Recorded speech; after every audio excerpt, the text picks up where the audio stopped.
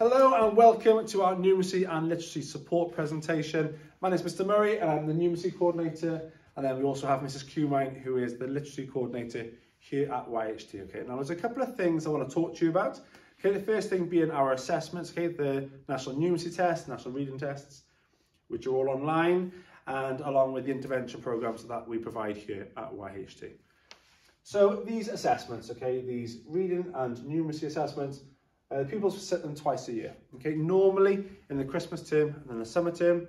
However, the reading assessments this year will be in January just because of laptop availability. Okay, so all three assessments will be on Hub, and pupils will be provided with usernames and passwords. Okay, those who are in year 7 and year 8 might be able to remember your ones from primary school.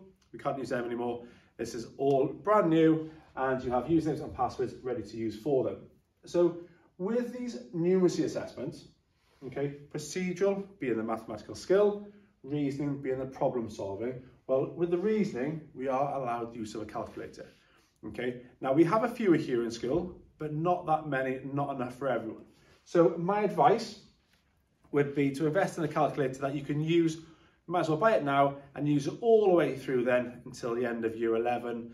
Okay, and that'd be one of these here. Okay, it's a Casio FX85 GTX. Okay, sounds really posh, and that there does absolutely everything you need all the way up to end of year 11. It has trigonometry functions, has the fraction button, everything. For years 7 and 8, okay, the cheaper ones will suffice. However, I would invest in one of these because it makes maths a lot easier, especially with the size of the screen on the calculator. Okay, so as I said, the pupils will sit these assessments twice, and then the highest mark that they've achieved will be then the one that they get then in the following September. Now what happens, all of the pupils in the whole country, they sit these assessments, and then all the data is collected, and then the Welsh Assembly Government they then standardise the scores. And what that means is they'll say that 100 as a standardised score is the average, and then we'll go down, and then we'll go up. Okay, so this little table here says that 100 is spot on for national average. But they're saying here between 95 and 104 is average for the age group. 85 to 94 is low average, etc., etc. You can see that on there. Okay, now we're trying to make sure we're average and trying to go a little bit higher and trying to improve everyone's scores. Okay, so all of the schemes of work, okay, that we're doing in school obviously is geared towards this to try and help push these little levels even further. Okay, so things that we're doing in school, well, in YHT, if we notice that someone is struggling or dropping down in literacy and numeracy, then we can put some things in place like intervention. Okay, this might be as little groups, okay, with our numeracy or literacy support teachers, or those people then may join classroom teachers and different classes to help them and offer services there as well.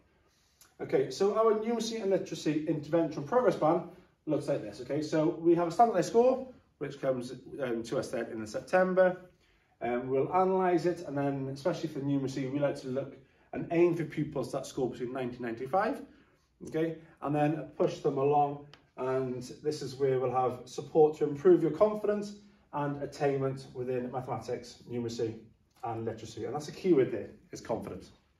Okay, we find that is the biggest barrier really to helping people progress. It's just confidence. Okay, and the more we use numeracy, okay, it's about literacy as well, the more we use it, the more confident we become, which will obviously help us with our attainment levels. So the progress of the pupils will be constantly informally assessed by support teachers and using a variety of different strategies. Okay, then each pupil then will have a RAG rating for every half term to see how they get on with their progress with the intervention. And if your support teacher and your teacher feel like you have made sufficient progress, then we might feel then, okay, maybe you don't need that anymore, sort of thing.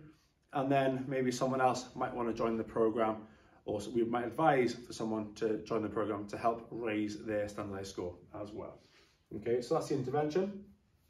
We have Mrs. Bradley and Mrs. Brown, our experienced literacy and numeracy support teachers, who will ascertain your child's individual needs and work to ensure that reading skills and strategies are developed in meaningful ways. Okay, we try and make it as kinesthetic and make it as fun as it possibly can to try and obviously help the pupils really consolidate their understanding. So we have proven success in lifting reading and numeracy scores. Okay, we make a note every year of all the pupils that receive the intervention, and the progress those pupils make is absolutely outstanding. Okay, so these support teachers have a massive impact in progress and attainment levels. Well, small group work gives opportunities to talk and work through text in ways that develop the reader behaviours which are needed for success in school. Okay, so you might look at that and think that's just literacy. But as I said, remember what we said about the procedural and reasoning. Reasoning is the problem solving. Okay, problem solving questions, you have to be able to understand the key words. Okay, so this literacy intervention opens doors with the numeracy as well. So they're very much interlinked across the whole curriculum. Okay, reading skills really do open the doors that can help you progress in so many different subject areas. So how can parents and guardians help at home then? Okay, talk through tasks, okay, done in school and at home. Okay, talk to your sons and daughters to see how they're getting on and try and get that sort of rapport with them. Okay, I know it's difficult, but try and get them to open up when they're struggling. Okay, it's easy to say when things are going well, but it's hard to try and say when things are not going quite so well. Okay, so provide daily and weekly reading time. Okay, especially when people's getting to secondary school, we tend to not really do some reading as such like they do in primary school. Yet we need to keep that going, okay, but that needs to happen at home. Okay, it really does. Allow your children to be involved with using money. Okay, so it's just chopped off there on the PowerPoint. Okay, money is a key skill that everyone needs in everyday life. Okay, I'm not saying to talk about your complete income and expenditures at home, but just let them be involved in little tasks. Okay, budgeting, change calculations, these little things using decimals, maths in everyday life will have a huge impact. But the use of time, okay, the amount of pupils that can't tell their time is quite alarming at times. Okay, so just using time, using a clock, just talking about the different denominations will make a huge difference. I've put a TTRS, okay, times table rock stars. Okay, that's like my sort of baby here in school. Okay, every pupil in the school has a username and password to TT Rockstars. Okay, if you don't know yours, email me and I can easily send it to you, no problem at all. Okay, it's about making pupils faster using times tables, but all online or an app on your phones. Okay, you've also got numbots here as well. Okay, so for the year 7 pupils, even the year 8 pupils that need help with really basic number skills, maybe that's the application for you. Okay, exactly the same usernames and passwords for numbots as what it is TTRS. Okay, and that will really help people at home. And then just play number games. Okay, board games that have numbers in will make a huge difference. Read to your children. How about some word games? Okay, it's getting close to Christmas now. We're starting to think about those board games. Okay, things like Boggle, Scrabble will make a huge difference. I've got IXL and other literacy-based apps. And then some little things at the end here. Sleep. Sleep is extremely important. The amount of boys and girls in school here are saying that they're on their phones till really late at night, or they've got their phones in the room. How about having a bit of a phone break? 8 o'clock, you take the phones, put them on charge, get them out of the way. Okay, the amount of people that are spending all night on these phones really is alarming. And having breakfast to switch the brain on.